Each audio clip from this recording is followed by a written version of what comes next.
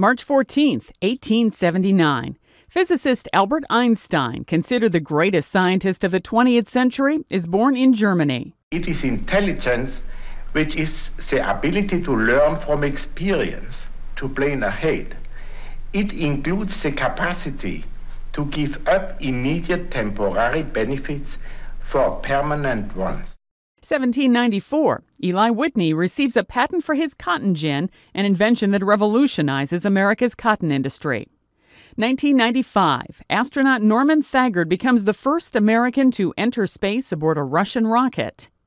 And 1933. Good night, you princes of Maine, you kings of New England. Actor Michael Caine, whose movie roles include Alfie and Dirty Rotten Scoundrels, is born in London. Also that same year,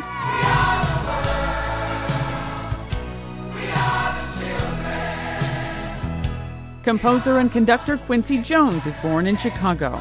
He's best known for producing Michael Jackson's Thriller album and the song We Are the World.